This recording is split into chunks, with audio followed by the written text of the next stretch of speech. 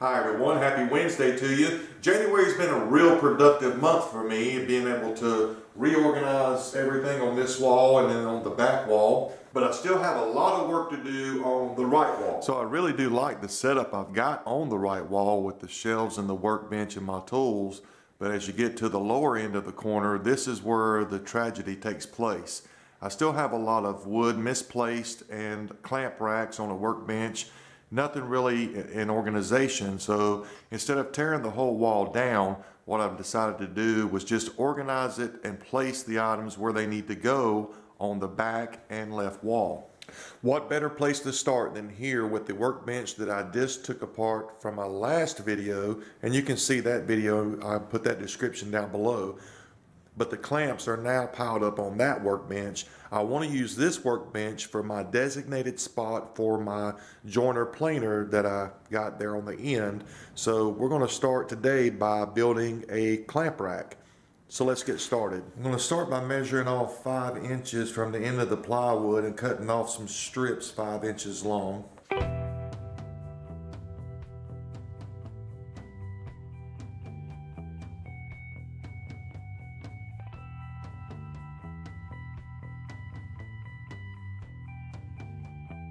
You can do this with your table saw, but I'm just going to use my circular saw and the board as a guide.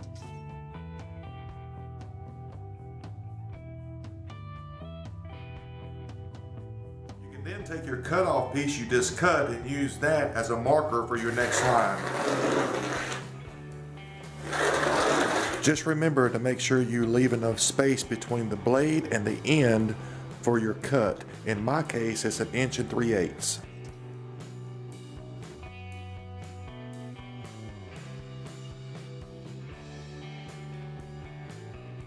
Now I'm going to glue the two pieces together.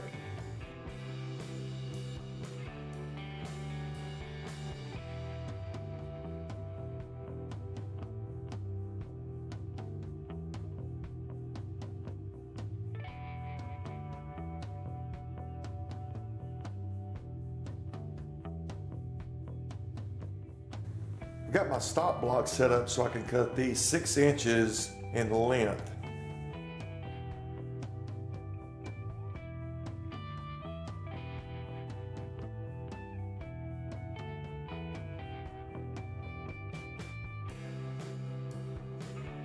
I now move my stop block over to 3 inches from the blade, and we're going to cut these at 39 degrees.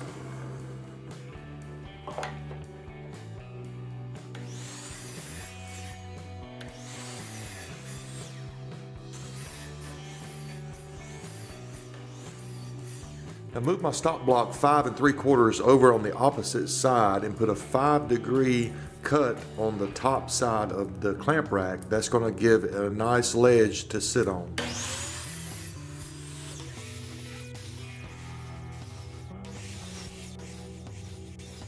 Now we'll just glue and brad nail it in place until we can get some screws into the back of it.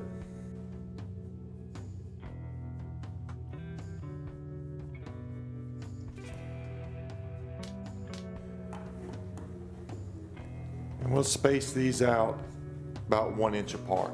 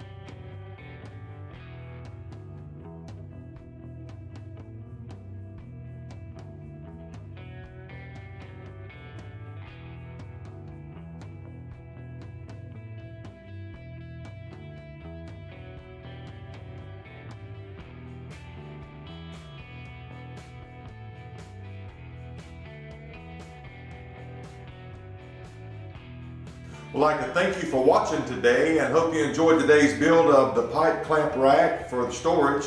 Also, the lathe rack. If you want to take a look at it, click the link right here to take you to the lathe rack that I made here hanging on the wall.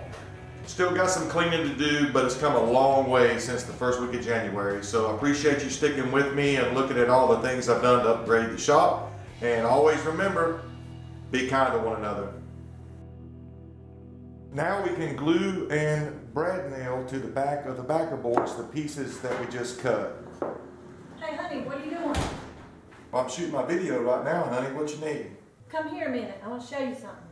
Hey, can you make this? Today I'm going to make a laptop stand that has... Steve Carmichael? Really? You don't even watch my videos. He's my favorite woodworker. Look, he's so cute. Well, isn't he the polybrachy gynae of YouTube?